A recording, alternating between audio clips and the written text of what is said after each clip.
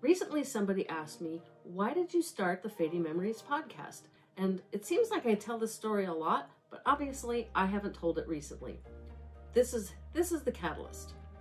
When my father passed away in 2017, I became the primary person responsible for my mom. And I wanted to do the best job I could in caring for her, engaging with her, etc.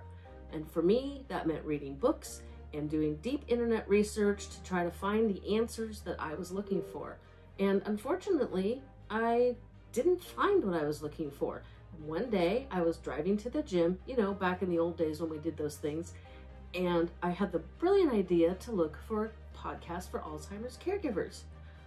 My surprise, there was one. And for better or worse, it didn't really do what I was looking for. So I started my own. And here I am nearly 5 years later with nearly 300 episodes under my belt.